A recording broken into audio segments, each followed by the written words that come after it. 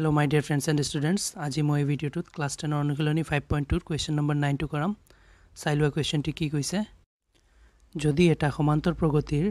তৃতীয় পদ আৰু নবম পদ দুটা ক্ৰমে 4 আৰু -8 হয় তেন্তে ইয়াৰ কোনটো পদ শূন্য হ'ব? তেসো question কি কৈছে মই ভালদৰে বুজাই আছো. Question কৈছে যে এটা সমান্তৰ প্ৰগতিৰ তৃতীয় আৰু নবম পদ ক্ৰমে কৈছে সেই কাৰণে কাৰণ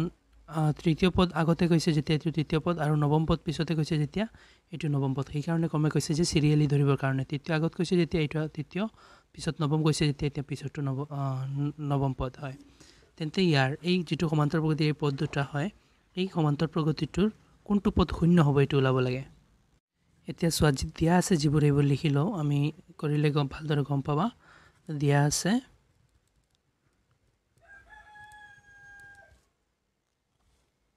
It is a question according moi ki dia ase ekin likhi loisu so dia ase question তৃতীয় পদ to 4 tenole a3 4 likhi disu নবম পদ to -8 tenole a9 -8 likhi disu aru seta koise je kuntu pod শূন্য হয় পদৰ serial নম্বৰত পৰে tenole মই ধৰি লৈছো যে an পদ to শূন্য হ'ব এই n ৰ ভ্যালু to উলাই দিলে এই মান নম্বৰত শূন্য পৰিব আৰু tenole এনেকুৱা লিখি দিছো so n ৰ ভ্যালু যদি ধৰি ল সাপোজ 10 উলাই tenole a10 = 0 এনেকুৱা আৰু কিবা উলাই আমি না জানো মানে আলটিমেটলি আমাৰ n ওলাব লাগে. তেনেহলে সোয়া ইয়াতে মই দিবলৈ হলে a n ৰ সূত্ৰ পাতিব লাগিব a n ৰ সূত্ৰত a থাকে d থাকে তেনেহলে a আৰু d ওলাব লাগিব তেনেহলে a আৰু d ওলোৱাৰ কাৰণে এই দুটা পদ দিয়া আছে কোৱেশ্চনে কৈ দিছে যে 4 আৰু -8 তৃতীয় আৰু নৱম পদ এই দুটা হেল্প লৈ পেলাই a আৰু d ওলাই লম. সোয়া ইয়াতে a3 4 দিয়া আছে তেনেহলে a3 আমি লিখিব পাৰিম কেনেকুৱা a + 2d এনেকুৱা লিখিব পাৰিম ইকুৱেল 4. সোয়া এৰ লগত দুটা d এড কৰি দিলে আমি 3 নম্বৰ পদটো পাম কাৰণ সোয়া সমান্তৰ প্ৰগতিবোৰৰ ডিফাৰেন্স সেম থাকে এৰ লগত 3টা ডি এড কৰিলে 4 নম্বৰ পদ পাম এৰ লগত এটা ডি এড কৰিলে 2 নম্বৰ পদ পাম এনেকুৱা আৰু ইয়াতে এইবোৰ যদি ভালদৰে তোমালোকে বুজা নাই তেনেহলে মোৰ আগৰ ভিডিও কেইটা চাই লবা তাতে মই আৰু ভালদৰে বুজাই দিছো আৰু বুজাৰ কোনো কথাই নাই ভালদৰে বুজি পাবাই দেখা তোমালোকে এটো চাম এটো কেনেকৈ লিখিব পাৰিম a9 ক a + 8d বুলি লিখিব পাৰিম আৰু ইকুৱেলত আছে -8 লিখি দিছো সো a9 ক মই 8a + 8d সো প্ৰথম পদৰ লগত 8টা ডি এড কৰি দিলে 9 নম্বৰ পদ পাই যাম এনেকুৱা কথা আৰু এটুক মই সমীকৰণ 1 দি দিও আৰু এটুক মই সমীকৰণ 2 দি দিও. এতিয়া সমীকৰণ 1 আৰু 2 মাইনাস কৰিলে a কেনসেল হৈ যাব আৰু d ওলাই যাব সোয়া কেনেকুৱা ইয়াতে লিখি দিও যে এবাৰ সমীকৰণ 1 - 2 ইয়াতে লিখি দিছো যে সমীকৰণ 1 - 2 এতিয়া সমীকৰণ 1 টো ওপৰত বহুৱাও কাৰণ 1 ৰ পৰা 2 মাইনাস কৰিম 1 a2 1 + 2d = 4 এটো লিখি দিছো তাৰ পিছত তাৰ তলতে এটো 2 a + 8d = -8 এতিয়া দুইটা সমীকৰণ মই মাইনাস কৰি আছো সোয়া কেনেকুৱা এতিয়া সোয়া তলত প্লাস থাকিলে মই মাইনাস ধৰো আৰু মাইনাস থাকিলে প্লাস ধৰো তেনেহলে তলৰ ক্ষেত্ৰত এটো চেঞ্জ হয় উল্টা হয় সাইনবোৰ উল্টি যায় আৰু ওপৰৰ ক্ষেত্ৰত যেনেকুৱা থাকে তেনেকুৱা প্লাস থাকিলে প্লাস মাইনাস থাকিলে মাইনাস তেনেহলে এটো সোয়া এটো প্লাস আছে মানে এটুক মই মাইনাস ধৰিম এটো প্লাস আছে মানে এটুক মই মাইনাস ধৰিম এটো মাইনাস আছে মানে এটুক মই প্লাস ধৰি লম এনেকুৱা কৰো সোয়া তেনেহলে এটো প্লাস হৰে আৰু এটো সোয়া মাইনাস দিছো সেই কাৰণে এটো মাইনাস হৰে প্লাস হৰে মাইনাস হয় কেনসেল এতিয়া সো এটো প্লাস আছে মানে মাইনাস তেনেহলে মাইনাসৰ 8 আৰু প্লাসৰ 2 তেনেহলে মাইনাসৰ ডাঙৰ সেই কাৰণে মাইনাস দি দিছো 8ৰ পৰা দুটা দি গলে 8টা দিৰ পৰা দুটা দি গলে 6টা দি থাকিব আৰু ইকুৱেলত সোয়া ওপৰটো প্লাস আছে যেতিয়া প্লাস আৰু তলটো মাইনাস আছে মানে প্লাস তলত মাইনাস থাকিলে প্লাস ধৰো তেনেহলে দুইটা প্লাসৰ হৈ গল 8 আৰু 4 12 হৈ গল 12 এতিয়া সোয়া মই d ৰাখি দিও সেই সাইডত 12 অলৰেডি আছে আৰু -6 ইয়াতে পূৰণ হৈছে সেই সাইডত গলে -6 টো হৰণ হ'ব এতিয়া d ইকুৱেল উলাই গল কেনেকুৱা সোয়া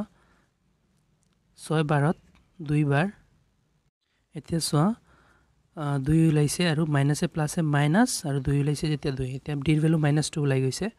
এতিয়া মই যদি d ৰ ভ্যালু সমীকৰণ 1 বা 2 পুট কৰো তেনেহলে a ৰ ভ্যালু উলাই যাব ইয়াতে মই কৰি দি আছো যে d ৰ মান সমীকৰণ 1 ত বহুৱাই পেলাই এতিয়া তোমালোকে চালে তলে তলে লিখি যাব পাৰিবা মই সাইটত জায়গা আছে মই ইয়াতে লিখি দি আছো এতিয়া d ৰ মানটো সমীকৰণ 1 ত বহুৱাম ইয়াতে লিখিছো d ৰ মান সমীকৰণ 1 ত বহুৱাই সমীকৰণ 1 টো এবাৰ লিখি দিও কি আছে a + 2d = 4 এতিয়া ইয়াতে a + 2 d ৰ মান কিমান ওলাইছে -2 সেই কাৰণে মই ব্ৰেকেটত লিখি আছো -2 = 4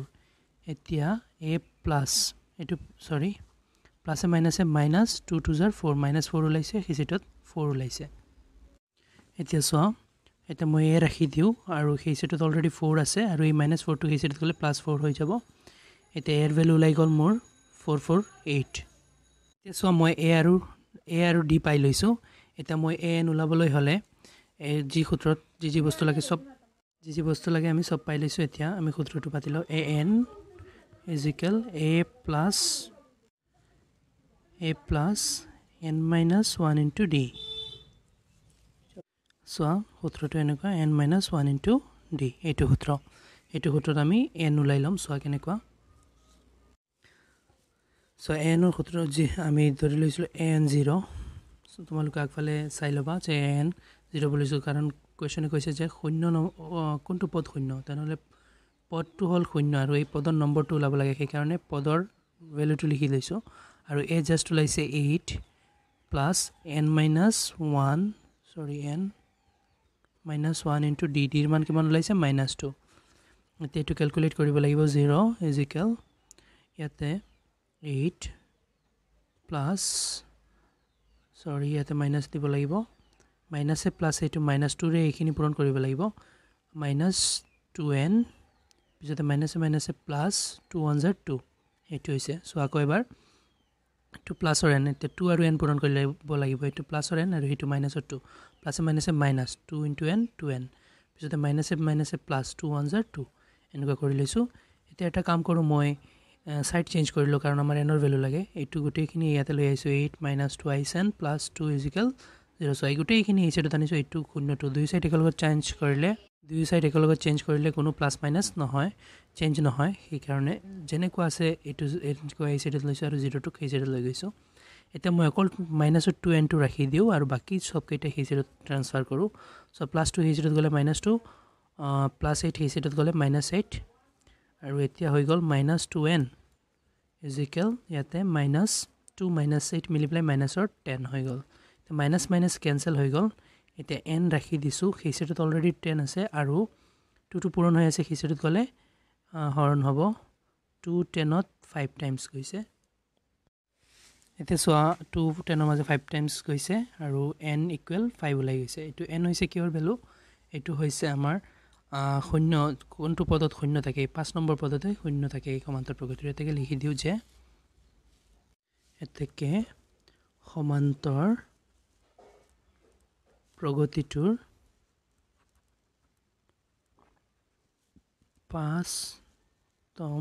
5তম পদটো শূন্য হ'ব বুলি লিখি দিয়া ইয়াতে অংকটো সমাপ্ত হৈছে আশা কৰো তোমালোকে ভালদৰে বুজি পাইছা আৰু ভিডিওটো ভাল লাগিলে লাইক এণ্ড শেয়াৰ কৰি লবা চেনেলটো সাবস্ক্ৰাইব কৰি দিবা আৰু চেনেলটো শেয়াৰো কৰিবা থ্যাংক ইউ